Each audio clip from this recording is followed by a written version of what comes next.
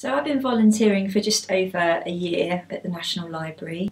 I volunteer because I'm a full-time carer for my two children that both have additional needs and have a very unpredictable lifestyle pattern, so it means that I'm not really able to do paid work, but I love coming to the library and I feel like I can contribute, and I meet some really interesting people here and get involved in really interesting projects.